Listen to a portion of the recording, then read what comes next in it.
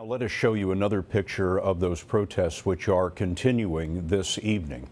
You may have noticed the military vehicles in last night's footage. Well, today Attorney General Eric Holder said he is concerned about the message that police send when they use military equipment to deal with protesters. We asked our chief legal correspondent Jan Crawford to look into this.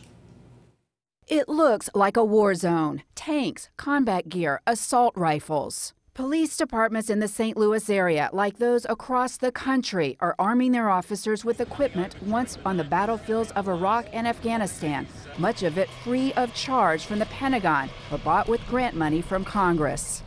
In Neenah, Wisconsin, officers use a multi-terrain vehicle. The Boise, Idaho Police Department has an MRAP vehicle designed to withstand roadside bombs. So does the Warren County Sheriff's Department in upstate New York.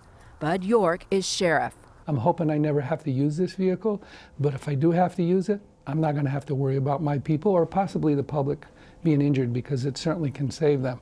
According to one report, the federal government has doled out more than $34 billion to local police departments since the September 11th terrorist attacks for military-style equipment. To me, this doesn't look like America. The Cato Institute's Walter Olson says the military gear can actually incite more violence. Some in the crowd might get more violent if they believe, wait a minute, this isn't my neighbor who's a policeman. This is a completely alien force that I have nothing in common with because they're coming at me with an armored vehicle.